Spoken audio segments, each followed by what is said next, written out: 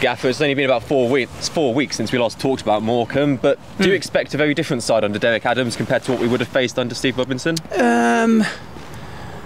Probably not too much different. I think probably because, you know, Derek hasn't been back there long, but I think even if they do change, you know, in styles or whatever they're doing, I'm sure the Morecambe lads can drop back into it because he was there longer than Stephen was there, so I'm sure it's a pretty seamless swap, really. He got him up. He seems to have a good relationship with them and with the players who were there. Yeah, why wouldn't he? You know, at the end of the day, I mean, he ended up leaving, went off to another job, and you know, sometimes that happens. You can go back to clubs, and you know, it was a good fit in the first place, so I don't see any reason why it wouldn't be a good fit for them going forward.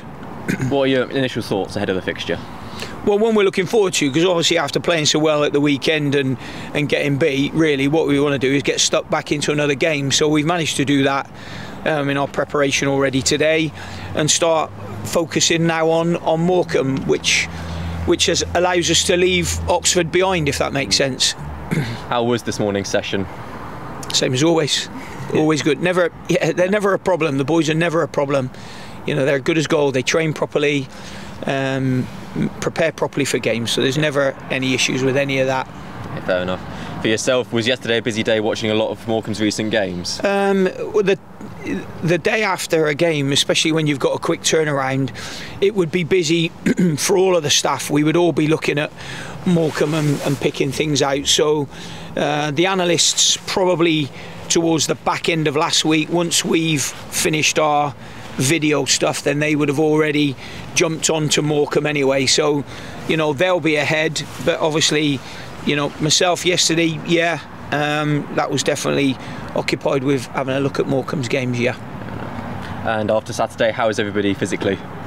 Fine. Yeah, everybody's fine. Yeah, no issues at all. We're fine. Speaking to Ryan Bowman after this, how have you seen him develop this season? We talked about his goal enough at the weekend, but how have you seen him develop over this course of the season? Well, I was pleased for him at the weekend because it's been a while since he scored, and you never know what that does to a striker, confidence-wise or anything like that. And I think it was obviously a relief to him to score at the weekend.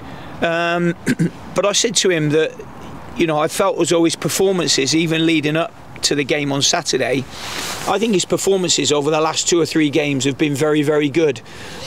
And sometimes you have to work yourself in credit in this life, you know, to get your lucky breaks.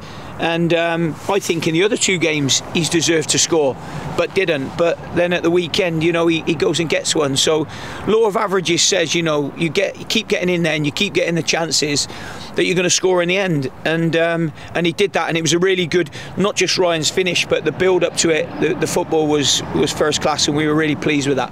And then finally from me, Aaron Pierre and Tom Flanagan have been called up for their international.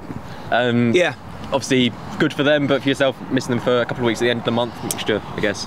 Well, that's what happens when you have international players. So you know, we can't sort of grumble about that. And we need to wait and see, because you never know whether a fixture is going to go ahead or not. Because I think Lincoln have got international call-ups, and their games have been off in the build-up to this block of games in March. So where they've been off before, we could end at the fixture could be off anyway. So, you know, Aaron or Tom might just be away on international duty, but nobody else has got a game. So we don't know the answer to that yet, but we've got a couple of games before that we need to focus on. But yeah, you know, congratulations to the pair of them for being called up. We're delighted for them.